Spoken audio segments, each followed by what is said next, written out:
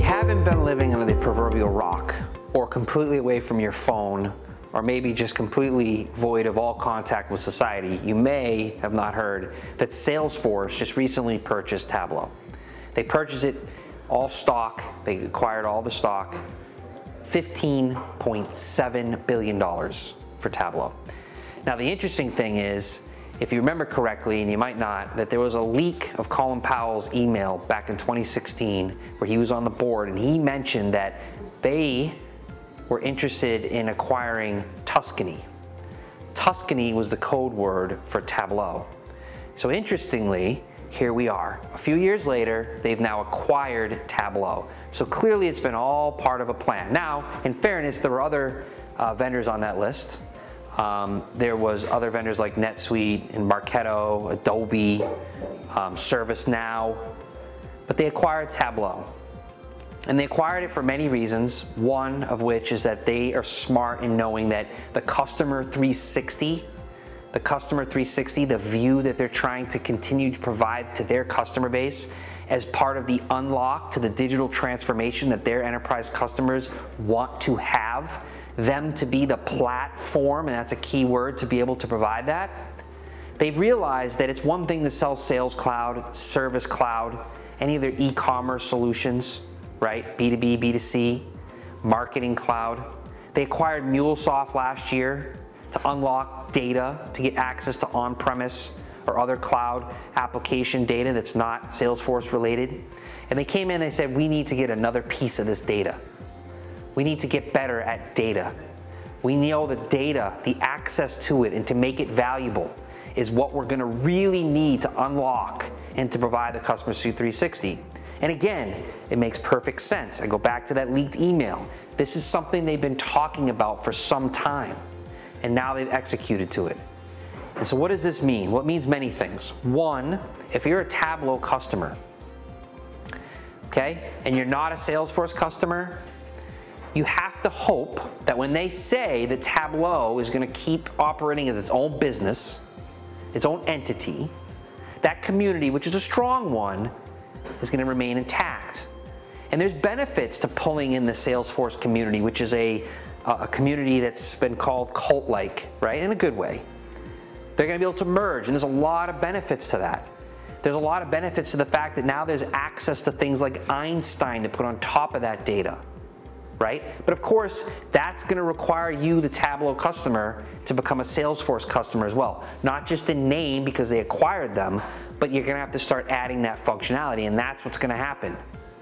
Maybe not immediately, but over time, they want to convert the customer base to the full Salesforce customer, the full 360, so expect a heavy push there. Now, if you're already a Salesforce customer, that's great, there's synergies. Unless you're more interested in being the Salesforce customer that you've been all along and not interested in being something more, right? So it's important to get ahead of that. Ask your sales rep, ask for meetings. What does this mean for me? And by the way, when you ask what does it mean for me, it's not about what does it mean for me generally. Ask them to talk about what the harmony is going to be, what value they're going to get. Ask them to put that on the table. Now it's early. This is not really supposed to take place until Q3 of this year, so there's time, but let's get ahead of it. But there's another key point I want to talk about here, which is Microsoft. Okay, so I'm going in maybe a different direction, but this is important. Microsoft, as we've talked about, is aggressively trying to push their Power BI solution.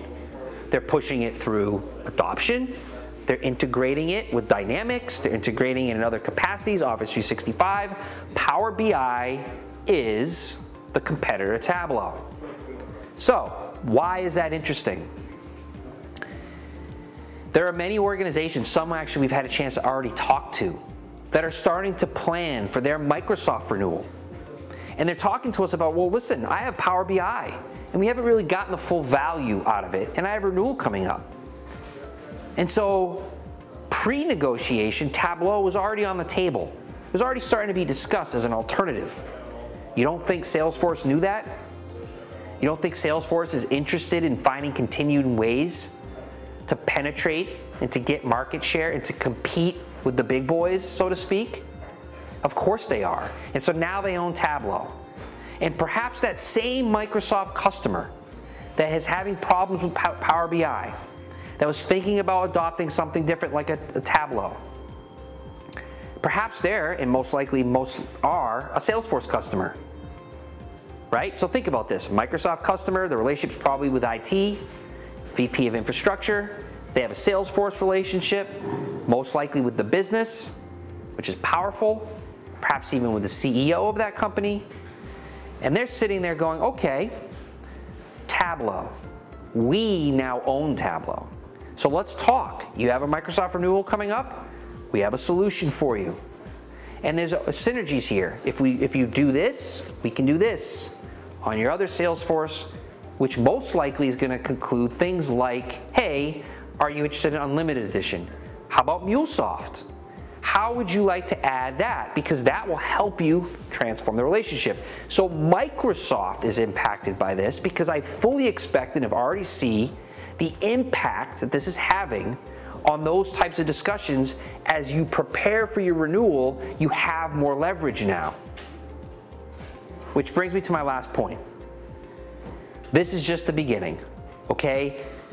Salesforce came in and beat out vendors like Microsoft and Google, which coincidentally has a very strategic relationship with Salesforce, is very much interested in competing and finding ways to penetrate Microsoft. So don't think that those conversations aren't going on. Perhaps Google may have wanted to even buy Tableau, which was something that we thought could be a possibility. Perhaps there was a decision that was made that Salesforce will take this one, so to speak. The bottom line is, this is huge. There are other Domo, C-Sense, ClickView. There's other competing solutions that I will bet will get acquired soon. It's just a matter of time. Because again, it comes back to the unlock of the data. It comes back to getting Tableau under their fold to optimize a whole solution back to the customer base, which all comes back to the Customer 360, the digital transformation story that they've been building for some time now. So again, pay attention to what's about to happen. Ask proactively of Salesforce in your Tableau what's going to happen before you ever think about negotiating any renewal, whether it's Salesforce, Tableau, or better yet, even if you approach Microsoft with your renewal discussions.